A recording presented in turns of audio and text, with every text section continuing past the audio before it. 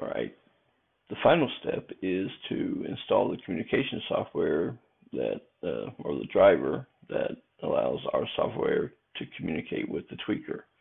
So locate your TwEECer and USB cable, connect them to your laptop or PC. You'll see this message that it cannot find the device driver. That's normal. We go to right-click on My Computer, Properties, Device Manager,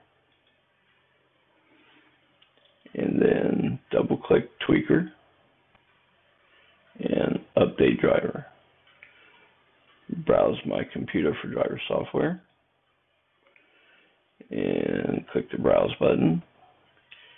Go to the C drive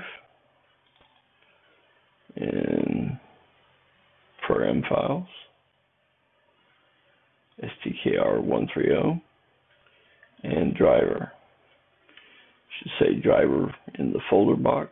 Click OK. Should have this, and make sure Include Subfolders is checked. Click Next. Windows will balk and say that it can't verify the publisher of the software. Click Install this driver software anyway. It'll take it a minute, depending on the speed of your PC. It'll install the device driver and tell you it has successfully updated driver software. You can close,